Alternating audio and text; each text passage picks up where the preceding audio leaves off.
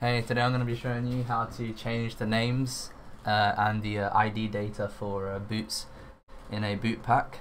So you have to edit the Boots.bin file, which isn't easy, especially if you don't have the right software.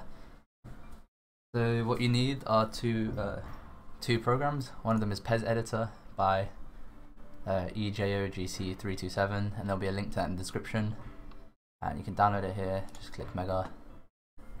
There's two versions, there's a free version and a donated/paid version where you just make a donation to the creator of this program and you get full access.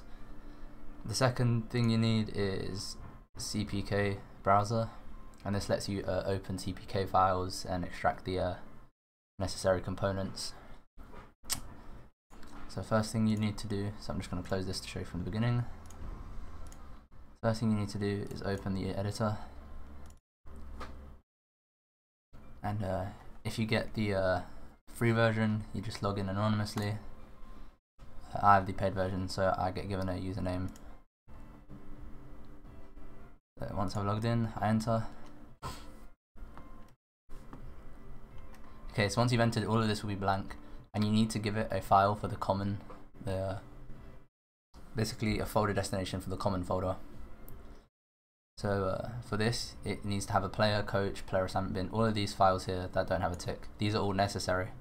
However, these files can't be accessed through the installed game data. So what you need to do, you need to go to data, and this file here, it's called DT00X64. You don't actually need to edit this, all you need to do is just load it into this so you can edit the file you want. So what you do, you get another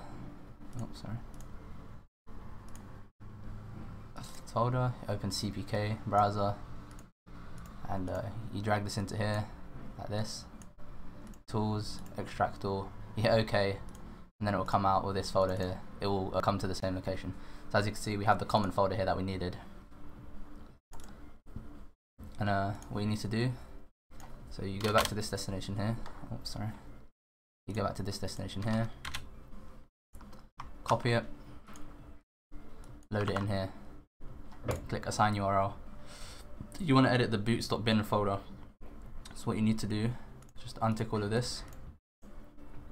Now you want to load in the boot pack. So I've installed my boot pack, it's TIS009 boot pack that I'm using, and go to Boots, Common, etc, PES database, Boots.bin, open. I hit OK. Now it's going to load in all the default files that it needs. It doesn't matter because you're not actually going to be using those for the game. The only one you're worried about is the Boots.bin file. And the program will save it regardless. So just to show you in game, I'm just going to go to the edit folder and show you some boots. So for example, if I wanted to edit the boots from a different boot pack, so you can only have one boot pack, and if you combine boot packs you can move some folders over, but it doesn't let you change like the name of the boots. So strip style, here we go. Okay, so I've already done this for these boots, but if I wanted to change, for example, the name to I don't know, Jadon Sancho's boots, right? Then I can go here and you can see this here. You can change the name, you can change the color, you can change the material. So you can, for example, add the material, apply.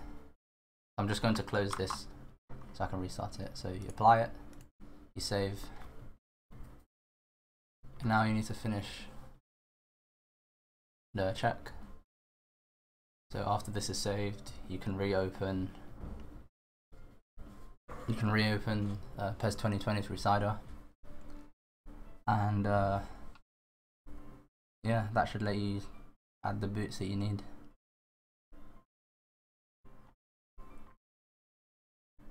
If you have two separate boot packs and you want to add boots from one boot pack to the other one, then you need to move the you need to move the folders over.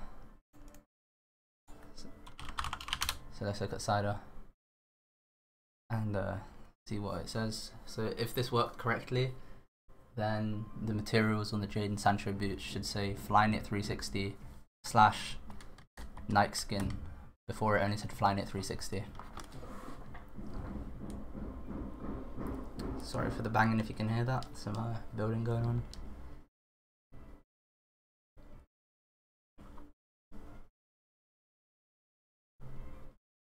The game takes quite long to load because there's a lot of mods installed on it. But yeah, if you guys would like to see a separate video on how to combine boot packs or how to move a couple boots from one boot pack to another one, then I can do that as well. Just let me know what you think and if this works correctly. You can see Jadon Sancho's boots will have the updated material name. As you can see, his material now for the boot says Flyknit 360 Nike Skin. So yeah, thanks for watching.